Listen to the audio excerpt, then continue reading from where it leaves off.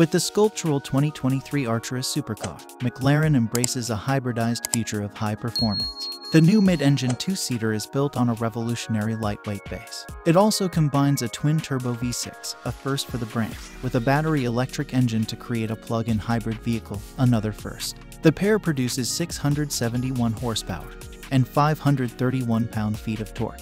Performance estimates include a 2.6-second 0 to 60 miles per hour time and a top speed of 205 miles per hour. The bodywork is classic McLaren, with prominent air vents and scissor-style doors. The 2023 Artura boasts various convenience and driver assistance technology, as well as a more luxurious and roomy cabin than the 720S. When the car starts, it defaults to all-electric mode, but a drive mode rocker switch positioned within a finger's reach of the steering wheel may fire up the engine with a single click.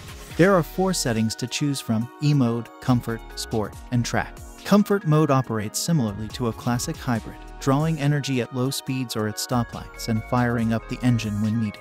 Sport and Track modes employ the electric motor to promote performance rather than efficiency, burning more energy at lower speeds to boost torque and throttle responsiveness. The suspension has 3 basic settings that correspond to each drive mode, but it is adaptive and constantly adjusts on the fly. McLaren is employing a new rear suspension design that the company claims improves stability and reduces understeer. Stability and traction control are also adjustable. McLaren refers to traction control as variable drift control. Rather of being toggled on and off, traction control may be reduced slowly to allow for some rear-out shenanigans if desired.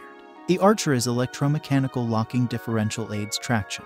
When compared to a mechanical differential, using an e-diff reduces weight and enables for exact control over how much torque is supplied to each rear tire. The Artura is powered by a brand new McLaren engine, a twin turbocharged 3.0-liter V6, the company's first 6-cylinder engine. The cylinders are positioned at a wider 120-degree angle than the 90-degree angle utilized on the automaker's V8.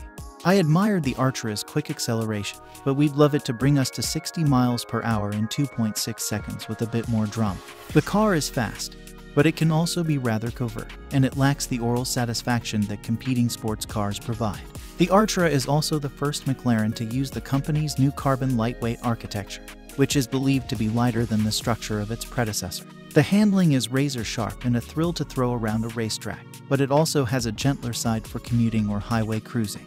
When we have the opportunity, we will take the Artura to our test track and report on its performance. The engine employs a hot V configuration in which the turbochargers and exhaust manifold are located above the engine between the cylinder banks rather than at the bottom.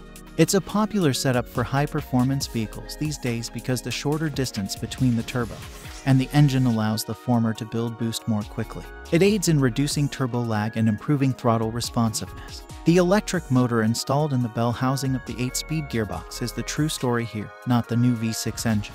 It's only a few inches thick and light enough to be picked up with one hand, but it helps boost the Artura's total output to 671 horsepower and 531 pound-feet of torque, up from 577 horsepower and 431 pound-feet of torque from the gasoline engine alone.